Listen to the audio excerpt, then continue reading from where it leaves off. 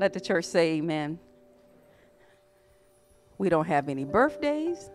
We don't have any anniversaries for this week, but we do have a reminder for our church fellowship on Saturday, August the 13th.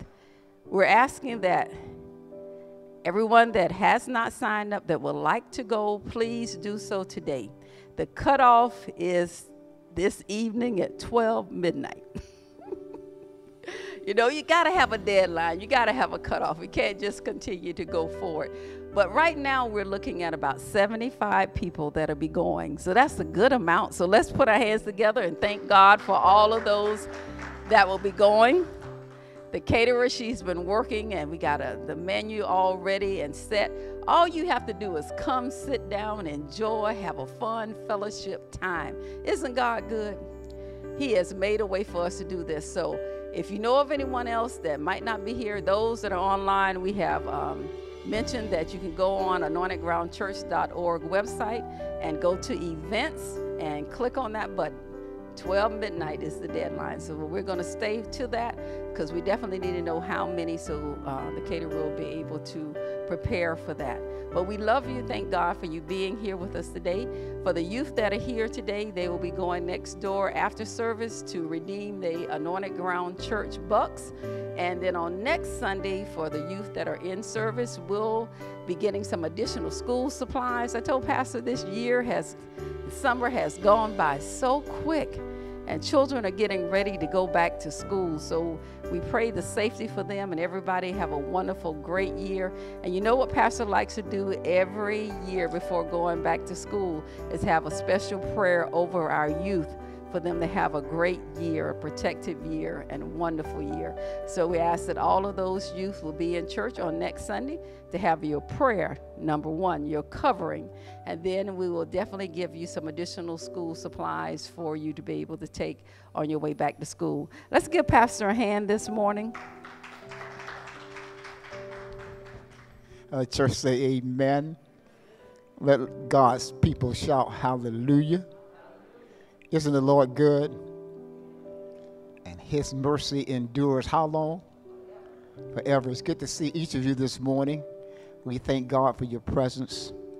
You know, God is just awesome. And we are just so appreciative of everything that he does and how he keeps us and he brings us back, you know, from one Sunday to the next, from one Bible study to the next. It's just a wonderful experience to see each of you and thank God for your presence. There's a lot going on, of course, people out, people doing, people going and so forth.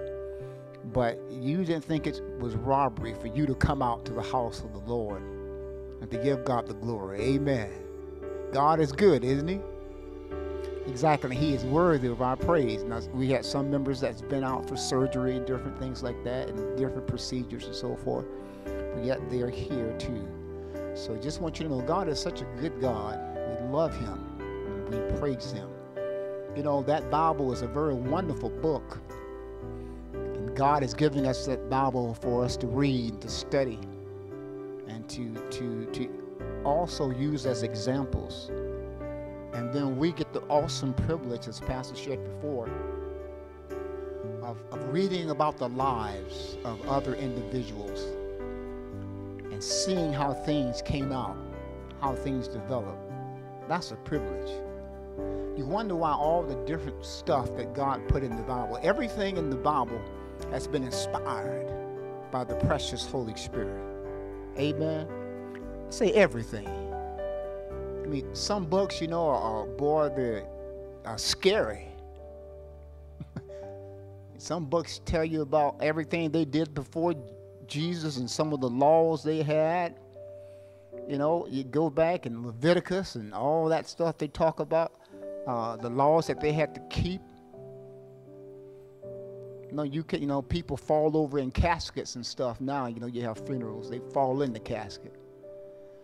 Back then, if that happened back then, they would be next. You wouldn't allow to touch dead people. So many things that is in that book, and you wonder, why did God put all this stuff in this book? Different stuff you read, and you think about Ezekiel. I know we had a little lesson on that. in the world does a valley of dry bones have to do with my life? There's something in there for somebody. Ezekiel said he saw a wheel in the middle of a wheel. People have taken that and said flying saucers. UFO, but there's something in the book. Can you say amen? But it's when we get past that and when we get into that book called Revelation, that's stuff that's yet to come. That's stuff that's yet, and you would think we need to just close this out with a good ending. That thing closes out pretty rough. Amen. For those who are not raptured, they'll be stuck here. And it's pretty rough what that book describes. It says you can't even buy or sell unless you accept the mark of the beast. So what are you going to do? You can't fast that long. What are you going to do? What people going to do? What are they going to do? That's in the book. I mean, Pastor, I'm not making this stuff up. Then it talks about horses, different color, pale and black. And they represent death in some situation, and how men would die. They talk about locusts that can sting you. And they talk about the fact that people are going to pray to die. They're going to pray to die and can't die. I don't know. I mean, y'all better get in that book. Y'all better read that book. There's some stuff in that book. What are you saying, Pastor? I'm saying if you are observant and if you are discerning, you see we're in another season. Amen? Can you say amen? You see that even though I know they said the worst of this stuff is behind us, but you still can tell it ain't just back to normal, is it? It ain't just back to where it used to be before the 19. So you can still see that we're in a season, and we can't just go with business as usual and think that we can make it through what we're going through. No, we're going to have God. Amen? Because it's now that we get a chance ourselves. We can close the book, read about how people were crucified and martyred and how people were stoned and imprisoned and how they went through suffering and so forth and different things. See, and that's what Pastor said. I never wanted to be a pessimistic preacher or nothing like that. But I wanted to be honest with you. You can't tell people all the time that, all you're going to have is cake and dessert. Amen? Amen? Everything's going to be peachy and cream. Everything's going to be good. Ain't that some stuff? Look at what's up. Look at how things are. Look at inflation. Amen? You can have two people with two good jobs, working. Husband working, the wife working. Good jobs. Can't even afford a home. Come on. So what is that, Pat? It's setting up, family. This thing is setting up to people going to realize that, hey. Let me put it this way. The church ought to be full. Amen? I don't know how they're going to make it without the help of Jesus. The church should be packed out full, whatever. I know we got people online, and I know people are still doing certain things, but I'm just saying, if there's ever been a time to need Jesus, that time is now. And let me tell you something too. It ain't going to be as quick as they think. If they think we're going to just brush out, they're going to raise interest rates a little bit, Pastor watch that stuff. If they think that's going to just fix it real quick, devil is a lie. Now, this ain't going to be fixed real quick. Someone shout, say, as long as it takes. That's what Pastor preached last time you heard Pastor. That's what I preached. If you're going to be comfortable and rest in God, you're going to have to realize as long as it takes. we as a people are going to have to come together closer than we have ever before. We're going to have to depend on one another ever before, a lot closer. Amen. I'm just talking. It's a little bit after 11. I have plenty of time to talk. I would have heard an amen on that. Amen.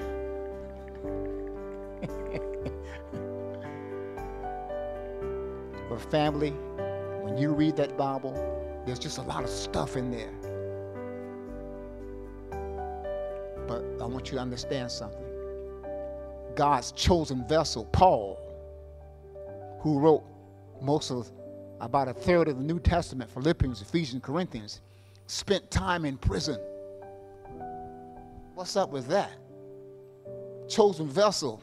God loved him, and he still went through some stuff. Somebody say, still go through some stuff. Doesn't mean that God has forgotten you. Doesn't mean that God doesn't care for you. You just go, stuff happens. Paul, you're the man. You're going to write Ephesians and Corinthians and 1st and 2nd and 3rd Thessalonians. Paul, you're the man. For all this stuff you're going to write. What's your request to God? God, I got a thorn in the flesh. If it's okay with you, be all right. I can write better, not under pain or whatever. Can you remove this thorn in the flesh? God said, no. My grace is what? And God's going to tell some of us. Jesus. Everything ain't going to be popcorn microwave. It ain't going to happen. He's going to tell some of us, you're going to go through some stuff. And it's going to be the trying of your faith. He's going to see what you're made out of now, baby. See what you got. You know, when I think about, look at Sister Reeves and myself, I had this young man looked at Pastor. He said, Pastor, you still pastoring? He said, I said, yeah. He said, you still going? You still going, huh? I guess he was amazed that I was still going. And, I said, yeah. All I learned to do is put one foot in front of the other and trust what God has placed in front of me and walk the path. So I'm just telling you, hey, God loves you. He does. He loves all of us. He cares for all of us. But we have to realize, too, family, this is not going to be a microwavable experience that you can just dismiss in a little bit. We're going to have to figure out some strategies. And one of them is getting God involved. Amen. Say, getting who involved? Getting God involved. Getting God involved. Getting God involved. I'm going to tell you something. When you do that, you're going to see things happen. You're going to see how things develop for you. You're going to see how things, whatever God desires for you. Here's the good news Pastor has for you. Whatever he has in store for you, whatever he has laid aside for you, that is for you. That is yours. You access it by the currency that you use to access that. It's not money, it's faith. You access it by faith. So whatever God has for you, that's going to be for you. So I just want to commend you. You're doing good. Some of you, you're here. You're pushing your way through. And, you know, you have to realize that this is where we are. This is the season we're in. And you trust God for where you are, for what you're going through. You trust him. You realize that he's the one that's going to bring you through. Can you say amen? Love you. You know, Pastor said that Sunday after Sunday, and that's so true. We love you. We appreciate you. And all of you are special to Pastor. And just keep putting one foot in front of the other. Just keep going. Just keep walking. Just keep trusting. And watch God do what he wants to do. And he'll do that. So God bless you. And let me say this one more time to you, too. He's an ahead of time God. He's an ahead of time God. He will go ahead in front of you, prepare what you need before you get there. And you need to realize that that's how he operates. Everybody, you wait till this thing go through. You wait till this season finish doing. They're going to have a new relationship with God one way or the other. They're going to have a new experience with God one way or the other. So God is good. I'm not going to talk. Let's go ahead and get ready for the offering. And then before we do so, for our tithes and offering, I'm reminded of this joke that was shared. This is what I heard this one. And y'all shared this before too. The pastor was trying to raise funds for the church. He needed some additional funds and things he wanted to accomplish. So he thought he would put out a little challenge to the congregation. He said, whoever would give $1,000 would have the opportunity to pick the 3 hymns for the next church service. So nobody stood up, but this one old lady jumped to her feet. And she said, Pastor, I'll do it. And she wrote a check out for $1,000. The ushers came back and got it. Pastor said, thank you, ma'am, so much. She said, now, which hymns do you want? Which 3 hymns do you want? She said, I want him, him, and him. Come on, ushers, let's go, amen. Hallelujah. Thank you, Father.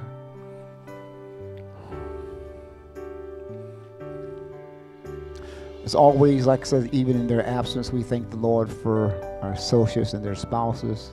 Continue to keep them lifted up in prayer. And we thank the Lord for Sister Hester and her companion. Amen. Oh, I'm sorry. That's Minister Hester there, who still is in a little trouble. Those of you know last Sunday how he got there, but he's going to be fine. Amen. We'll do some bartering or something. We'll figure it out. Thank the Lord for Minister Hester and Sister Hester, both of them. Thank God for my companion, Sister Reeves. Love you. Had a pastor call me this week and share with me, minister, that his wife had gone on home to be with the Lord, and had a chance to share with him, pray with him, and you know, just understand that God is with you. God will continue to keep him and uphold him. Very close, very close, very close. You know, so well, I'm grateful that I have a spouse that did not mind going through this and didn't mind putting up with this kind of stuff. See, didn't mind sharing your husband and sharing one another and all that stuff. I'm very proud to have a wife like that. Very appreciative, amen. I can't see her with one of those big hats. You know, everybody, like I say, they're talking about the saying, kiss the ring. You know, a lot of the politicians are kissing the ring of certain people. But I can't tell you, know, but I've seen that, and I hated that. I hated that, because I always wanted to be I just wanted to be normal. I don't want to be something. I don't want, you know, everybody's above you. You above, you got the, you know, they're on a whole nother level. I hated that. I just wanted to be around some real people. People you can touch and hold, and they ain't got to be like make you feel so important and make me feel small. And I'm thankful. I'm just saying, I didn't like that at all. And I don't have to put up with that now. So I'm appreciative anyway. So, amen. If Sister Reeves wants a hat, she can get a hat. But she hasn't made that request. And that's what God is. God is so good. I have a little bit of, y'all better make sure my watch is right here, because I've been enjoying this series that I've been dealing with, and I hope that you've been allowing it to sink in, because I want to continue. I'm still teaching upon resting in God. That's the title of the series. And we've covered quite a bit of ground. Amen. We talked about resting in God. Because Hebrews 4:1 tells us, let us therefore fear, lest a promise being left us of entering into his rest, any of you should seem to come short of it. Amen. I want to talk to you from this subject. It's kind of almost like a little bit of a continuation on as long as it takes, but from this subject, despite a little longer. Despite a little longer. Let us therefore fear, lest a promise left us of entering into the rest, any of you seem to come short of it. I don't know about you, but more than anything else, I want some peace and I want some rest. If God has made it available, I want it. Amen. It's amazing. I know why people fall in love with animals and dogs and so forth.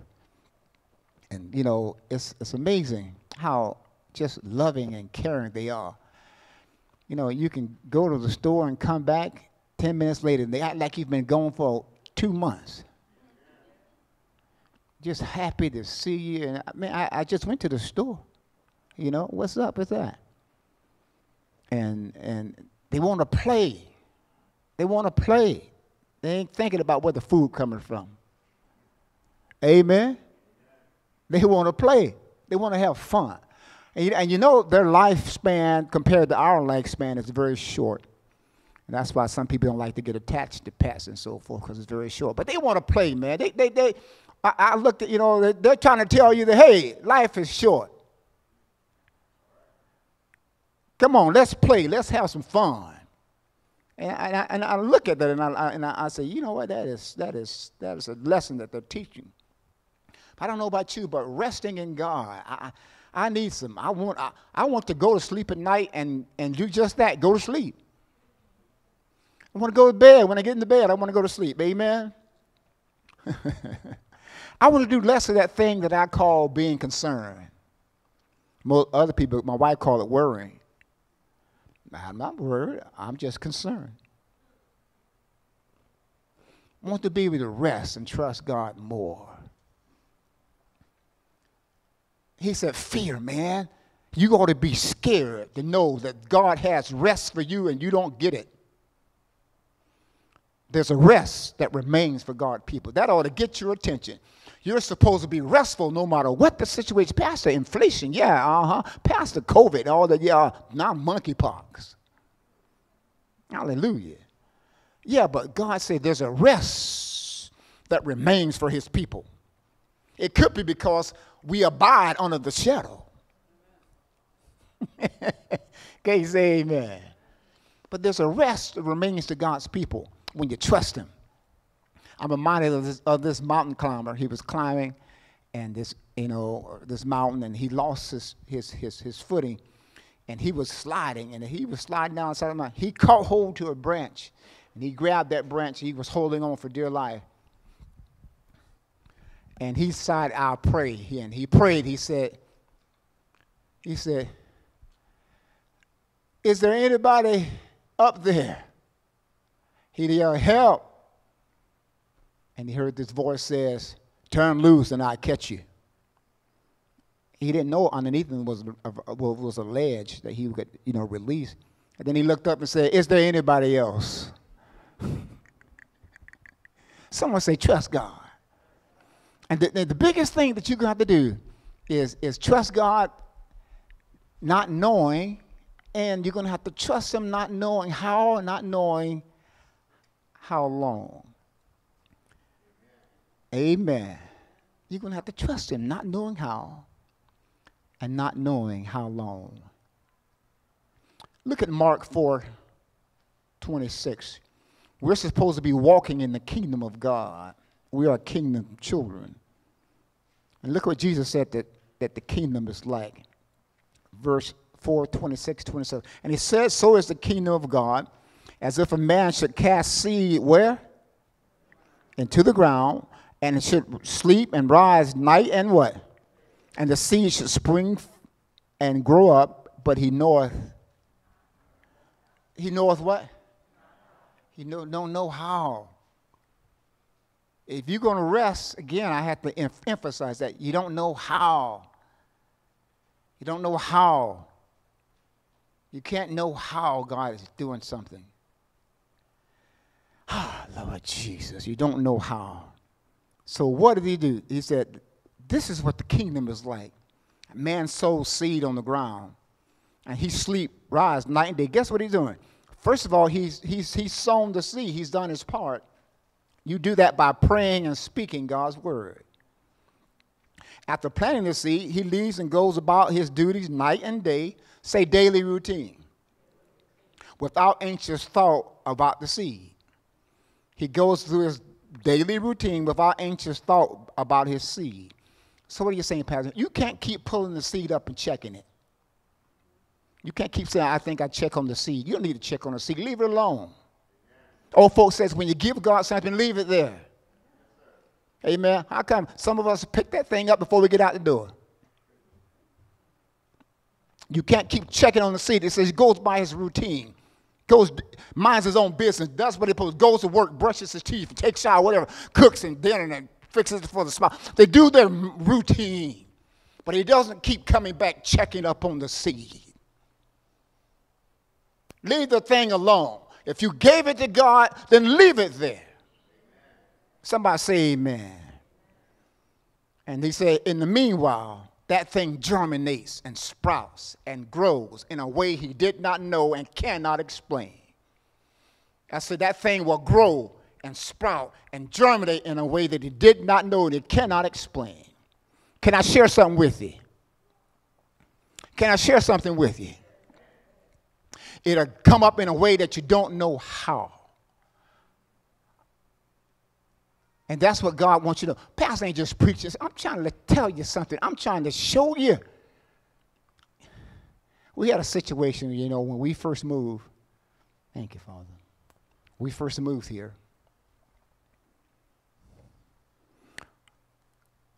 Came to Oakland. We had a home in Leesburg. The home in Leesburg, we sold. Moved on, put it behind us, sold the home, and moved on.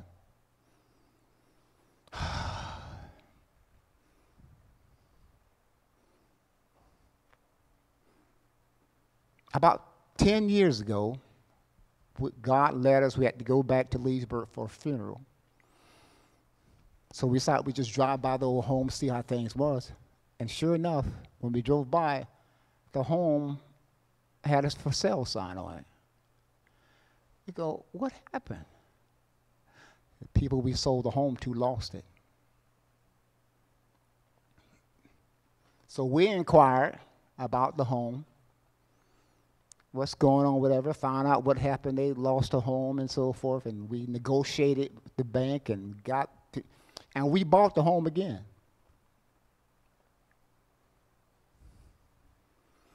And once we bought it, we used it for a while. We leased it for a while. And we sold it again. And that was a blessing for us in a way that we did not know how. You see, first of all, how many people get a chance to sell their house twice?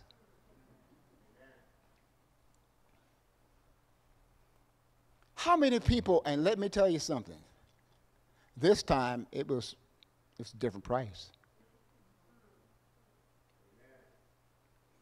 That happened in Pastor's life and Sister Reeves' life that I didn't have to share. I did not have to share that because that's personal business. That's personal business. But I'm just trying to tell you, you don't know how.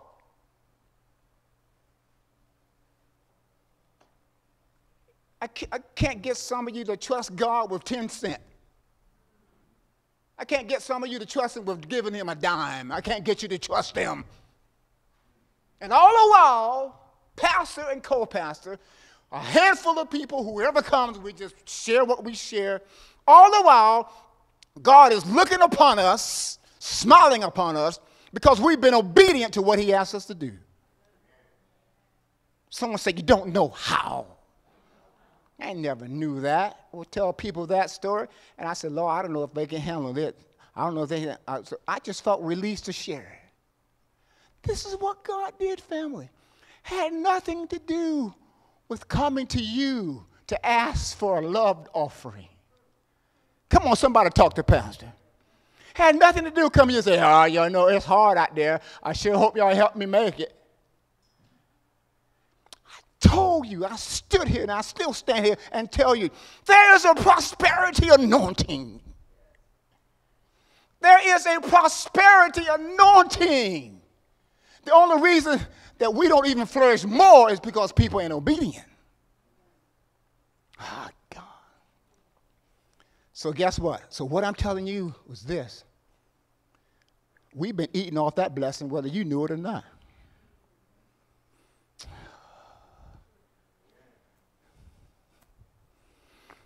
The kingdom of heaven is like a man sowing seed. He sows the seed. Yeah. And he goes about his business. And the seed germinates. Somebody say germinate. That thing will come up. I told Minister Hester, I'm going to pick on you a little bit, boy. The blocks in this building, he was saving for his house, and y'all know the story. And he donated them to the church. Saved the church a lot of money. And I told him, I said, you can't sow a seed like that and expect you're going to outgive God. And the rest is history. God has smiled upon him and God has blessed him. Family, you got to be able to rest. Pastor and co-pastor, we're going to do what we're supposed to do. The clock says 10:30, that's supposed to be church. I ain't got to call somebody and say, I don't know I'm going to make it this morning or not.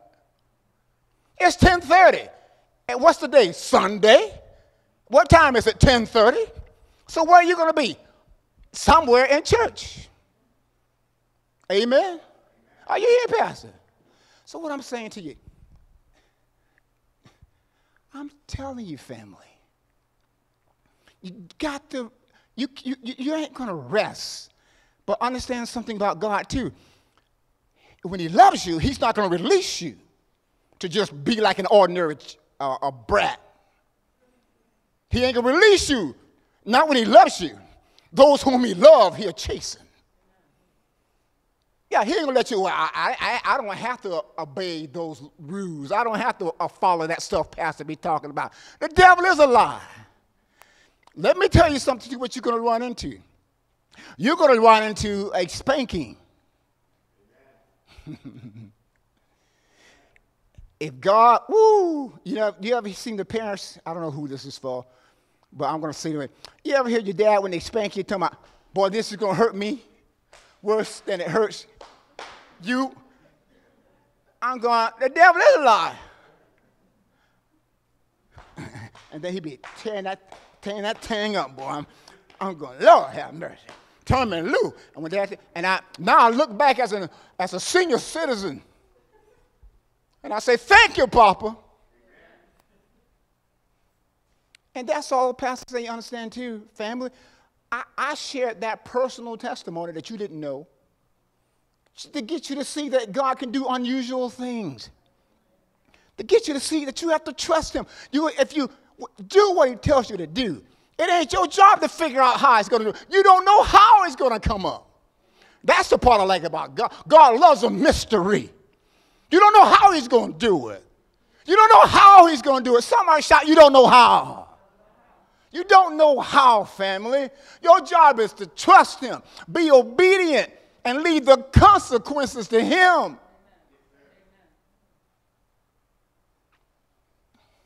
We drove up on that house. I said, honey, there's a facility. That can't be. What's going on? Grass was this tall. I said, the house is for sale, honey. Let's check into it. We went to go to a funeral. God led us to a funeral. And after going to the funeral, we just thought we'd drive by. Just drive by, see how things are going, what it looks like. They done painted or whatever. For sale sign sticking out there swinging. I said, right there, Lord, my steps. Crazy, but they've been ordered. And there it is right there. Somebody say, whoop, there it is.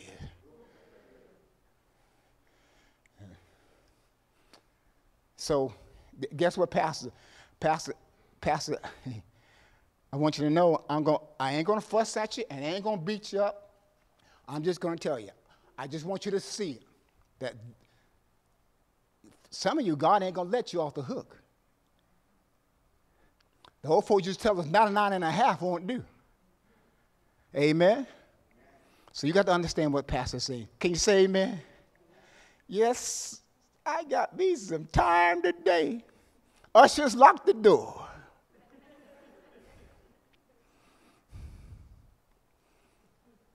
The congregation and the preacher, despite a little longer, check out their situation. Go to Exodus chapter 32, verse 1.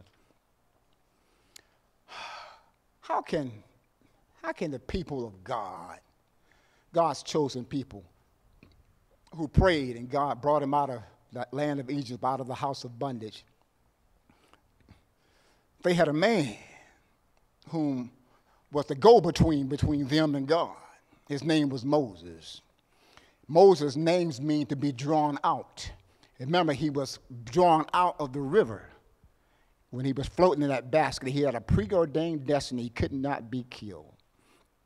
Moses, raised by Pharaoh, but Moses was given nothing but a rod and what our pastor like called stick.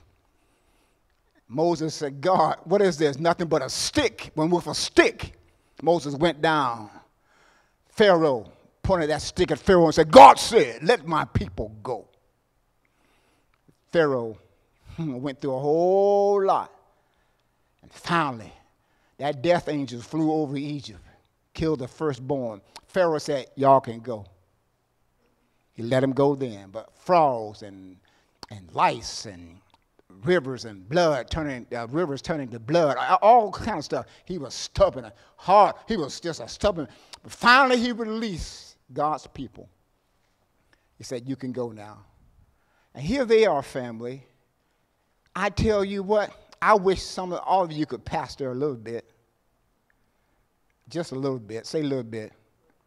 I wish you could feel what I feel. Because sometimes pastors say, I want to flip that thing. Sometimes I ask God, I wonder what kind of member I would be. And I wonder when the pastor flips and sees my name, does he go, all right, that's my kind of member. Boy, no. Don't worry. If he hadn't gotten there yet, there must be a traffic jam. Because nobody called me. Nobody told me he would not. Pastor, it's 15 minutes after. Don't worry about who's supposed to meet you there. Brother who? Let me tell you something. I know the man. Traffic jam, phone battery going dead, something's up. Can somebody say amen?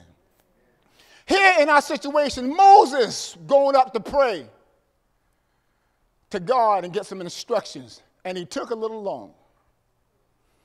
A little bit longer than he thought. And the people saw that Moses what? He what? He delayed? What does delay mean?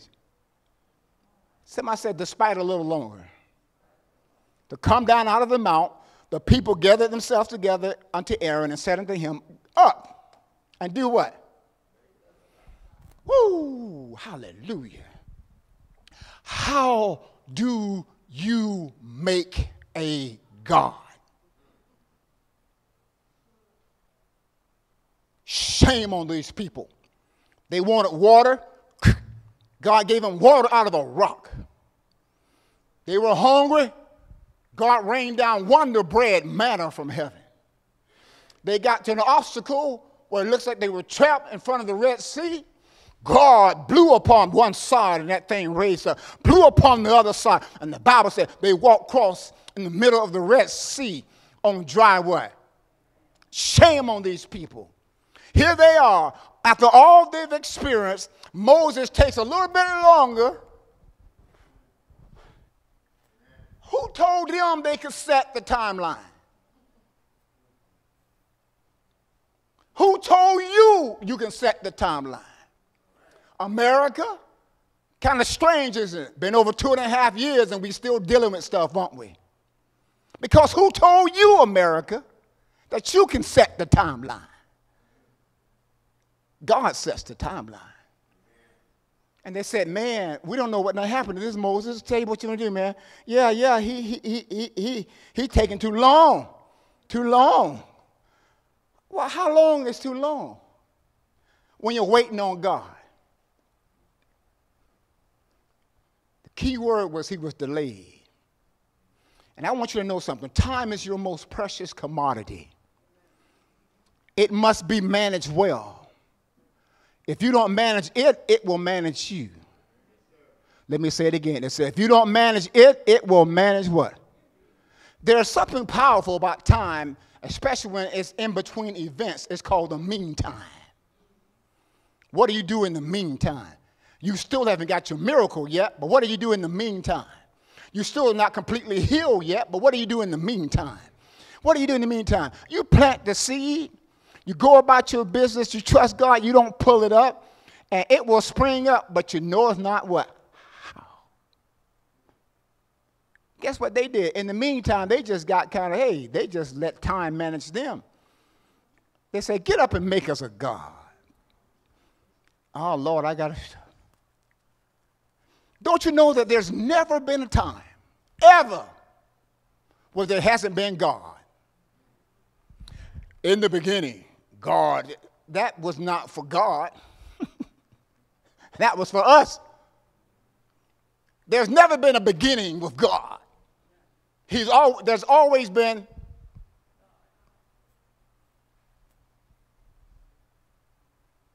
How far can you look? God. How far you look that way? God. There's never been a beginning with God. So I just wonder, what kind of ingredients do you use to make a God? Get up, man. We're going to give you a task. What's that? Get up, boy. Make us a God. And that's where we are. And that's where so many people are right now. They're trying to use something else other than God. Glory to God. They're trying to use something else other than God to fix this mess. And you notice, if it ain't one thing, it's something else. Amen. COVID name not changed so many times. Delta, Alpha, I don't know. Now something else, BA something, I don't know. I guess Bachelor of Arts degree.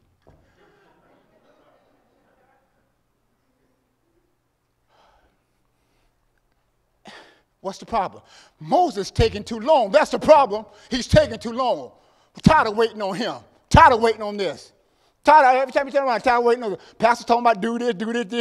It's taking too long. I did it. I gave my tithe 2 weeks ago. Ain't that happening? You don't set the criteria. God does. And here we look at the fact that they're going to make God. What would you use to make God? What would you use to make God? El Shaddai, Elohim. What do you use to make Jehovah Jireh? What kind of ingredients are you going to use? What are you going to use? Please tell me, what are you going to use? You remember I told you about the scientists who told God, we don't need you no more? We don't need you no more, God. We got technology. We can clone things, and we can even clone and make a man. Story goes, God came down and said, you don't need me no more. He said, no, we don't need you no more. We can do this. We got cell phones. We got all this technology. We can clone and make man. He said, you can? He said, yeah, okay. Scientists went outside, scooped down, grabbed some dirt, and God looked at him and said, you got to use your own dirt. What are you going to use that doesn't belong to God? What are you going to use to make God? They said, I got an idea. Aaron said, break off the earrings that's in your daughters, your sons, and your mom. Hey, they had them back then. You ain't the first one that had an earring. They had them back then. Golden earrings. Amen. Today he would say, break off the earrings from your tongue, your lip, your belly button. The one that goes all the way around your ear and come back again. Just keep breaking, boy. They everywhere. They in eyebrow. I better leave that alone. But here, family, look at what Pastor is saying. They took Almighty Jehovah. They took Elohim.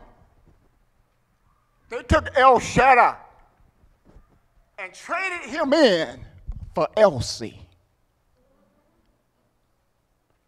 Traded him in for the mascot of Chick-fil-A. A calf. A golden calf.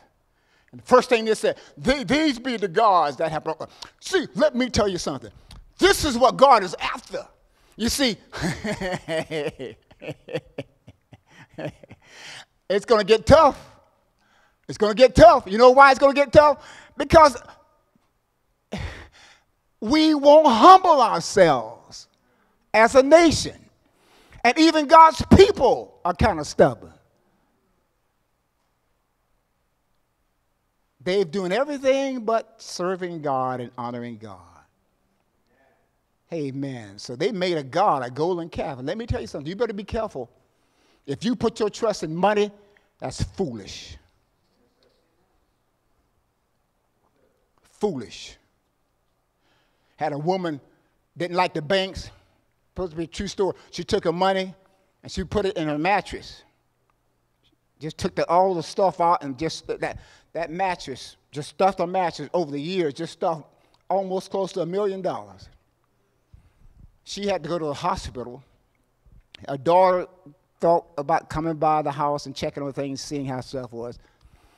Daughter just sat down on the mattress, and it was hard. And she thought to herself, Mom needs a new mattress. She had the people bring a new mattress and take the old one out. Mama got out the hospital, and it took a while before it dawned on what it, until she was sleeping one night, in the middle of the night, she woke up. And said, this is soft. Then realized that her daughter had traded her treasure. It wasn't a sleep number one either. You can't put your trust in money. You can't put you can't put your trust in money. You have to put your trust in God. What you used to get for $2 now costs $5. You can't put your trust in money. Now you got to do twice as much to give the same thing. So that's all Pastor. They said, man, get up and make us a God. And that's what the problem is now with this country. That's what the problem is with so many people. That's the problem in their lives. They're trying to make it their way. And let me tell you something. Some people have their own version of the Bible. Some stuff they like, they throw that out or keep it. Stuff they don't like, they don't follow. You got to follow what the word says. Amen. So guess what? They made a god. They said he was a golden calf. But let me tell you something. What's the point you're trying to make, Pastor? The point I'm making is this. They made an idol. And an idol is anything that takes the place of God. And God must be first place. Can you say amen? Hallelujah. Glory be to God. What's wrong with y'all today? Y'all quiet out there. Y'all kind of quiet. Go with me to Matthew chapter 3, verse 13.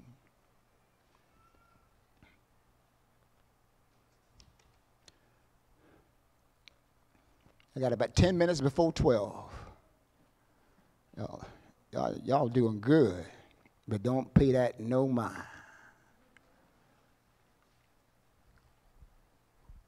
What an awesome privilege this particular brother had. He would be the forerunner of God. John the Baptist would be the one who would introduce God to the world. It was John who would stand and say, hey, repent, repent, repent, for the kingdom of God is at hand. John had the awesome privilege of receiving the Holy Ghost while he was inside his mother's womb. When Mary talked to Elizabeth, they said, John the Baptist, leap! Because the Holy Ghost came into him at birth. And look at the encounter that John had. Look at Matthew 3, verse 13. He will introduce Jesus. Then cometh Jesus from Galilee to Jordan unto John to be baptized of him. But John forbade him, saying, I have what? And comest thou to what? Jesus, I need you to baptize me. And you coming to me to baptize? No, no, Lord. Verse 15. And Jesus answered and said unto him, suffer it to be so now, for thus it becometh us to fulfill the righteousness. Then he suffered him. Verse 16. And Jesus went, when he was baptized, went up straightway out of the water, and lo, the heavens were opened unto him, and he saw the Spirit of God descending like a dove and lighting upon him. And lo, a voice from heaven saying, this is my beloved Son, in whom I am what? I am well pleased. Someone say, validation from God. John said, no, Lord, baptize me. I ain't worthy to untie your shoes. Jesus said, John, suffer it to be so the scripture be fulfilled. Jesus goes down in that water, and our Lord and Savior comes up out of that water. My God, with that muddy Jordan River running off of his face. Bible said the Holy Spirit, like a dove, flew down, lighting upon him. John watching all of this. And then the clouds kind of rolled up a little bit, and then he heard a voice saying, this is my beloved Son, in whom I am well pleased. John saw all of that. But yet, John runs into an obstacle. He has a situation where his circumstances have changed. He has a situation where everything ain't peaches and cream. He has a situation where he can't get hold to his favorite menu, locusts and wild honey. Read your Bible. I don't know how he did that with those grasshoppers. Did he dip them in that honey first? Or maybe he just dipped them in honey and then roasted them. I don't know. But the Bible said that's what he was eating. But John was free in the wilderness to preach and to tell the scribes and Pharisees, you vipers, who told you to come? He was out there in the world. But now we find John. Fast forward, the pastor gets ready to close. Fast forward a little bit, we see John, the forerunner of God, in a different circumstance, in a different situation. And now, some of you're in a different circumstance and you're in a different situation. This whole nation is in a different season and a different circumstance in a different situation. Now, how are you going to respond? Oh, let's check on John. Where is he at, Pastor? Well, unfortunately, he's in prison. How did he get in prison, Pastor? He told her, you can't have your brother's wife. You can't have her wife. You can't do that. You can't do it. Look, who is this scrawny little preacher telling me who I can't have? Herod locked him up. And John is in prison now. Prison is something else. They didn't have basketball and lifting weights in his day. You couldn't get cable TV back in his day. Prison was something else. Sewage ran through the middle, just a little stream. So what the guy did in cell block C, y'all ain't gonna walk past that. It will pass your way after a while. So John is in prison now. Wait a minute, I'm the forerunner. Yes, I announced Jesus. Yeah, so I got a question. What's that? Let's read what it says. Matthew 11, what did I tell you? 11:1. And it came to pass when Jesus had made an end of commanding his 12 disciples, he departed thence to teach and to preach in their cities. Now when John had heard and in the what? The works of Christ, he sent 2 of his disciples. And he said unto them, here's what I want you to ask Jesus. Art thou what? Or do we what? Look for another. And you better watch out, because the devil is trying to make some of y'all ask that same question. So many church people. Look around the churches. Everybody ain't online. Some of y'all have fallen away. Some of you are falling off and just away. You kind of giving up on this church thing and Jesus thing. Mm-hmm. Well, Pastor, when times were good back like in 2019 and so forth. I was, yeah, but see, right now, there's a proving time taking place. There's a revealing, there's a revelation of seeing who's who. Amen. Circumstances have changed. John the Baptist is in prison. Called a couple of disciples and said, do me a favor, man. He said, what's that? Go ask Jesus. Is he the one? Or do we look for somebody else? Can you do me a favor? What's up, John? Yeah, man, we'll do anything for you, man. Go find Jesus and ask him this question. Ask him, is he the one? Or do we look for another? How can a man baptize Jesus, see the Holy Spirit come down like a dove, hear the voice of God saying, this is my beloved son? Ask a question like that. It lets me know, family, just because you've been strong in the Lord doesn't mean that circumstances can't change. And when circumstances change and they're not like what you want them to be, will you still honor God? Amen? When you don't get your healing as quick as you want, when you don't get the financial breakthrough like you want, will you still honor God? So what happened, Pastor? John probably thought within himself, if I am the forerunner of Jesus, or the Messiah, why am I in prison? What in the world am I doing? I introduced Jesus. Why am I in this prison? Lord and behold, it's a good thing to know that no one told him that when he comes out, it won't be for long. No one told him that that woman has a daughter and she gonna dance. I don't know what kind of dance she did, but she danced. And Herod, old lustful old joker, told that girl after she danced in front of him, whatever you want, baby, up to the half of my kingdom, I give it to you. Her mama said, oh, mama went over and said, ask for the head of John the Baptist. What? You want me to ask for money? No money, girl, no. Ask for the preacher's head. Kill that preacher because he's preaching the truth. Kill him. Ask for the preacher's head. And she came back to Herod. She said, I want John the Baptist's head on a platter. God Almighty. Jesus Christ of Nazareth. Let me tell you something. John didn't see that. But John's purpose and destiny was over. What God had called him to do, he had what? Accomplished. And he exited. But let me tell you something. Why did John question in the first place? The same reason that some of you question, and I'm going to get ready to sit down.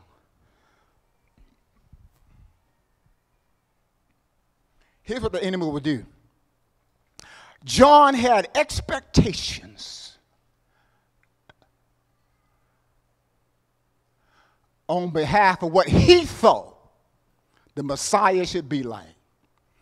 See, most people thought that Jesus would come as a conquering king. He would come in there, he was going to get Rome right and fix this and the Messiah. And they said Jesus came in now as a sheep, as a lamb. So John the Baptist had expectations about Jesus that Jesus had no intentions of fulfilling. And how many of you have expectations of someone and they don't even know that they have no need of fulfilling? Can I just be honest with you? Can I just be plain and simple with you? Amen. It's good that God gives you, a helpmate and things like that. But, you thank God because they can be many things to you. God gives you a helpmate and so forth. And a lot of times when people go into marriage, like it or not, they come in there with expectations. Y'all ain't going to help me close this thing, are you? The reason John asked Jesus that question, are you the one or do we look for another, is because John's expectations was not met. that he expected of Jesus. And sometimes it's the same with spouses and relationships. Sometimes one spouse comes in a relationship with his expectations.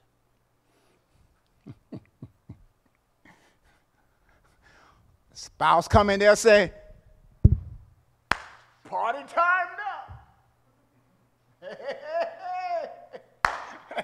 I don't have to worry about sinning now, Lord. Illegal.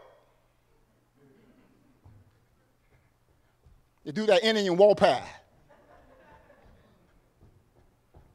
And get in a relationship and find out that your expectations ain't hers.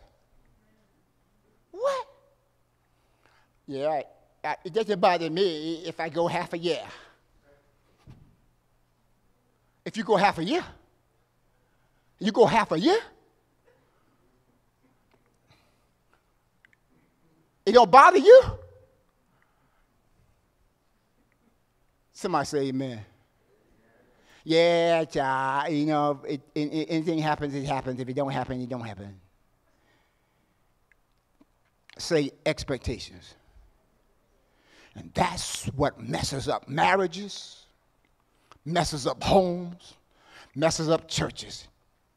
Because people come in there and they bring their own expectations. This is the way I think pastor ought to do it. He ought to cut them sermons in half. He ought to do this. He ought to do this. This is what pastor, no. Don't bring your expectations up in here. I'm going to do it the way I've been doing it. Somebody say amen. I'm going to be doing it the way I've been doing it, and it seems to be working. God has provided. So what are you saying, Pastor? Check your expectations. You know what some persons say? Some people, you know how they try to avoid being hurt by expectations and not have any.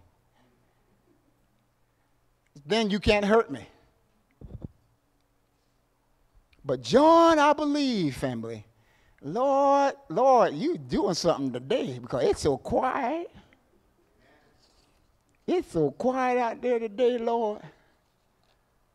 It's quiet today, Father. What you doing? John had expectations that even though he introduced Jesus, even though he received the Holy Spirit while he was inside his mother's, Elizabeth's belly, John got to a circumstance and a situation that caused him to question God. Are you the one? Or do we look for another? Moses leading these people out there in the wilderness, water from a rock, bread from heaven. They wanted flesh, God sent quail to fall down. Fed them. And now, Moses, you take a little bit too long. And they tell Moses, Aaron, get up, Aaron, and make us a god. Circumstances are changing. And so what happens when your circumstances might have changed? Will you question God? Or will you pull one of those Israelites' number and make an idol from something else? An idol is anything that takes the place of God, and nothing can take first place. He takes first place in our lives, our money, our time, everything, because he's God. Can you say amen? And Jesus said, go back, do me a favor. Jesus heard what John asked, say, go back and tell John again. What? Jesus said, go back and tell John and show John again. Go show John again. Do it over. Do a repeat. That's why Pastor preached some stuff over and over and over and talked to you about some stuff. Because some of us need a repeat. He said, go tell John again what you see. The lame walk. The deaf can hear and dumb can talk. Blind eyes are open. People are being what? Healed of palsy and all kinds of diseases. And not only that, but people are being raised from the dead. Go and tell John. And here's the kicker, family. Here's where we are. This is what Pastor, I'm trying to bring you. I'm trying to bring you where I'm trying to get you to the level what it's going to take to endure this thing. This thing, this,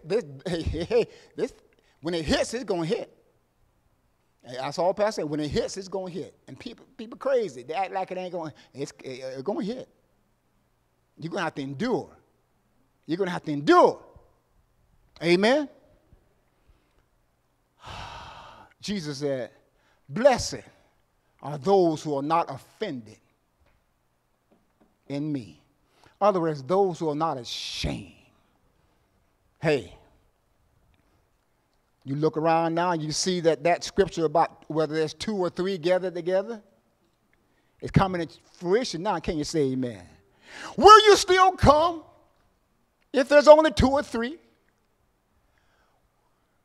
Hallelujah. Will you still serve?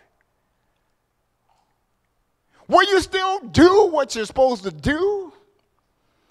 Or will you be offended and ask the question, are you the one, or do we look for another?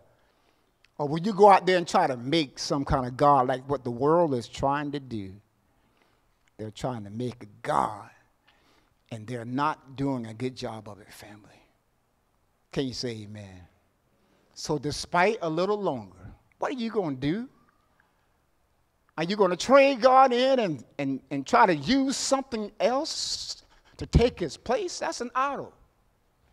Or are you going to, even though you've had encounters with God, you've seen his power, are you going to question, the devil going to get you to question, because of your circumstances, are you going to question, Lord, I got some people come to me that now they worshiping some pearls and stuff. Really? Some new day of, I don't know what it is. Really? You're going to give up on God and start worshiping your horoscope. They call it horror for a reason. You're going to start worshiping horoscope. You're going to give up on God and get a Ouija board. You really? Really? Really? You're going to give up on God, tired of going to God. And what are you going to do? What are you going to do? What are you going to do? You be careful. Make sure that you haven't allowed something to sneak in your life and replace God's position. Nothing takes his place. And you don't get to a point. Let me tell you something about God. Never be ashamed of God.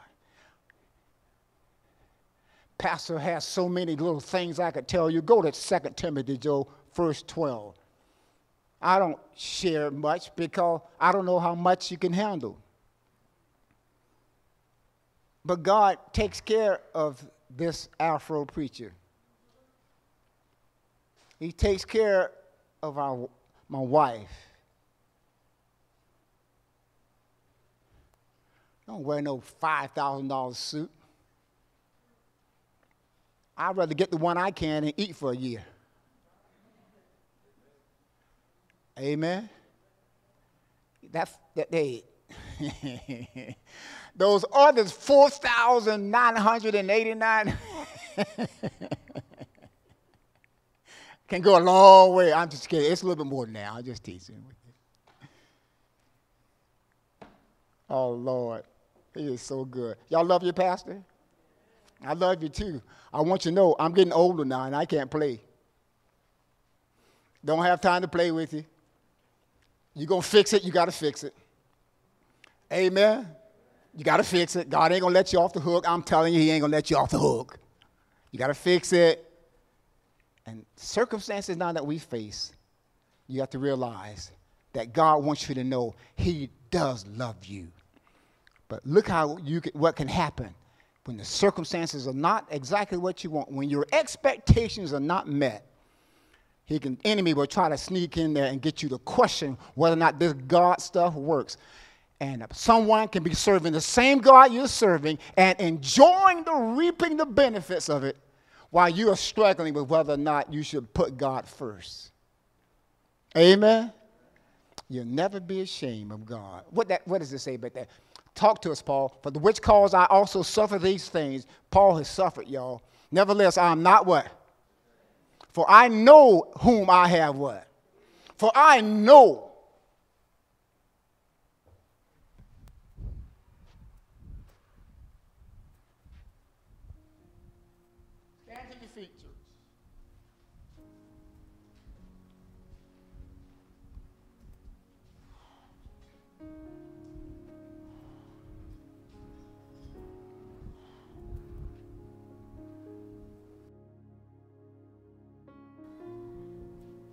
Oh, Lord, thank you. I just had to walk that off a minute. I just had to walk that off a minute.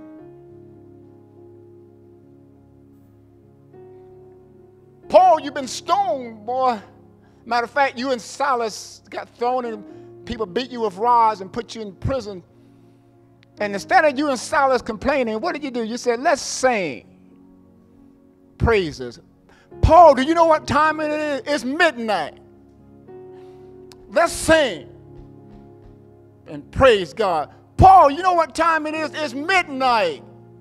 But what? Let's sing and praise God. Paul, you know where we at? We're in jail. The Bible said they sung praises to God, and the prisoners heard them. God's calling for a people. It's not going to be ashamed of him. And it's not about anyone else. It's about you. It's about you. It's about you. Don't you look around at nobody else. It's about you. It's about you. God has something with you. He has something with you. He has something with you.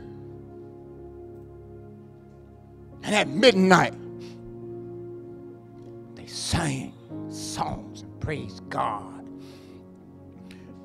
God showed up, made that place, that jailhouse to rock. Not only Paul and Silas was free, but all the other people got free too.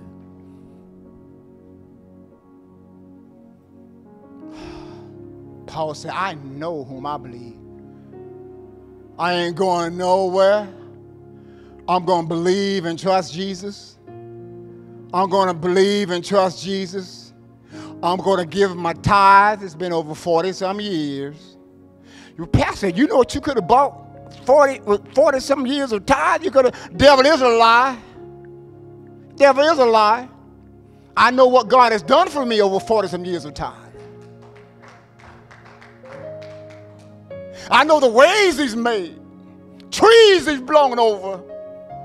Fire hydrants he made open up. I know property he gave us that we didn't have. I know he paid for it in full. All that stuff, I know what he's done for us. I know what he's done for us. Paul says, I'm not ashamed. Pastor, I asked God to do such and such a thing and he didn't do it. Paul said, I don't care, man. I don't care. Paul said, for me to live is Christ, to die is gain. Paul said, I'm not ashamed. For I know whom I believe. As pastor, I've been entrusted to be the guardian of as your shepherd, to tell you what God wants you to know. It's up to you how you respond. Amen. Because I know whom I believe. And what did you say, Paul? For I am persuaded. Say persuaded. That's what's the matter with some of you. Y'all ain't persuaded enough. You're not persuaded. You're not fully persuaded. Minister Hester preached a sermon one time about being all in. You're going to have to be all in, family. This is where we are now. This is the season where we are. You got to be all in.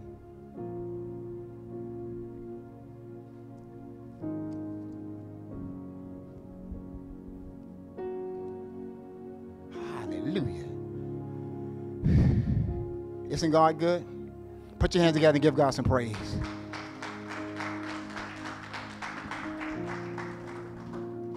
Y'all probably say sometimes that spirit gets on pastor, and pastor like he be mad or something. I'm about to be mad. I'm just expressing what God says. Don't trade God for something else. How you gonna trade God for another something to try to take his place? The devil is a lie. Don't trade God. And then don't question God like John the Baptist.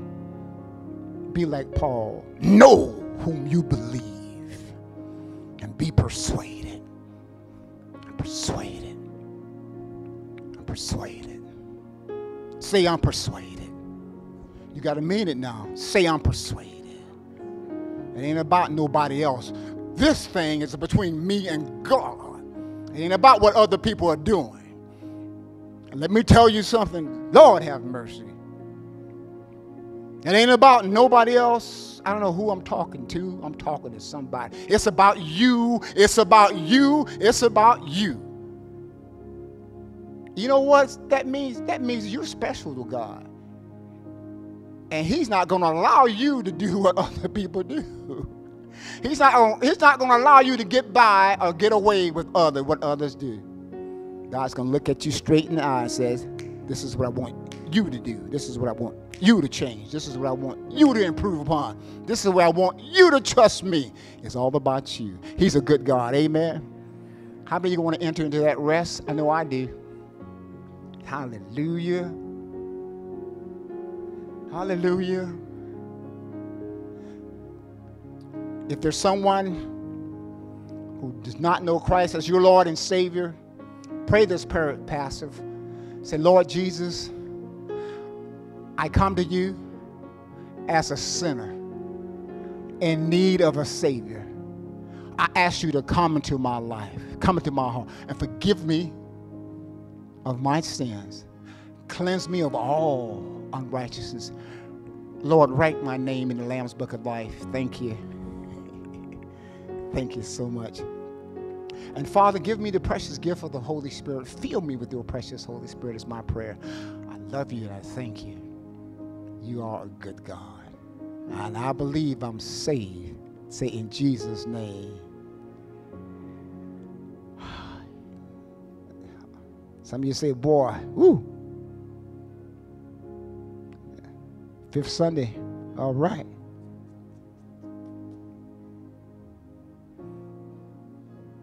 But I want you to know that he's a good God and he loves you, he cares for you.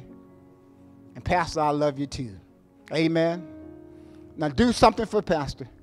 Lift your hands.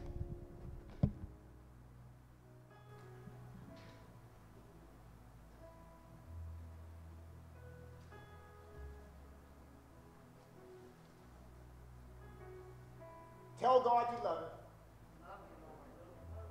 You have to prove that.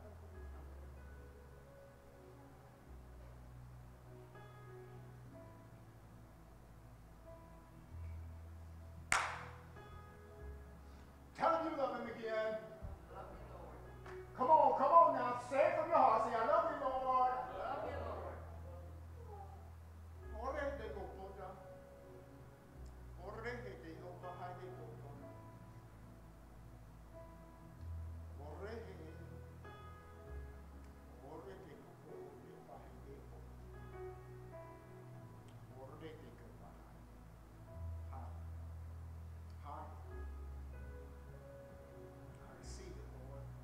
Pray for me, Spirit. Pray for me. Pray for my church. Intercede for my children. Intercede for my children. Intercede, Lord, for my children, my church family. Keep us, Lord, from the evil one. Keep us, Lord, from the wickedness that is running rampant all around us. Keep us, Lord. Somebody shout, keep us, Lord. Keep us, Lord. Say again, say, keep us, Lord. Keep us, Lord. Keep us, Lord. Keep us. We love you. We praise you. Let my words fall upon attentive ears. Let my words fall upon ears, Lord, that will reflect upon the fact. It look like you're talking to me, Pastor. Yeah, it's not Pastor, it's the Lord. Whatever we need to change, help us to change it, Father. Precious name of Jesus. Tell him he's a good God. Tell him he's a good God again. Oh, my Master and my Savior, we love you, Lord. We love you, Lord. We love you, Lord. We love you, Lord. We give you glory, give you honor, give you praise. We simply say thank you.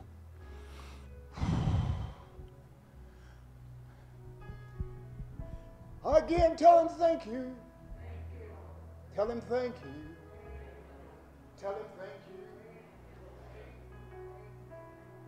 Tell him you're welcome, Lord. Tell him you're welcome, Lord. Tell him you're welcome, Lord. You are so welcome in this place. We give you glory, we give you honor, we give you praise. We worship you, we adore you. Now, Father,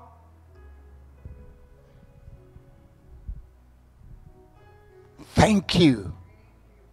Show yourself strong on behalf of your people. Show yourself strong on behalf of your people. Hallelujah. We love you. We say thank you. You're a good God. We give you glory, praise, and honor. Hallelujah. Despite a little longer, but Lord, you can take as long as you desire, despite a little longer. Thank you. Now may the saving grace of our Lord and Savior Jesus Christ and the sweet communion of the Holy Spirit rest, rule, and abide now, henceforth, and forevermore. And all the God's people said amen, amen, and amen. Touch your neighbor. I mean, you look at him and do something. Tell him, despite a little longer, it's going to be all right. It's going to be all right. Say, it's going to be all right. All right. God bless you, family. We love you.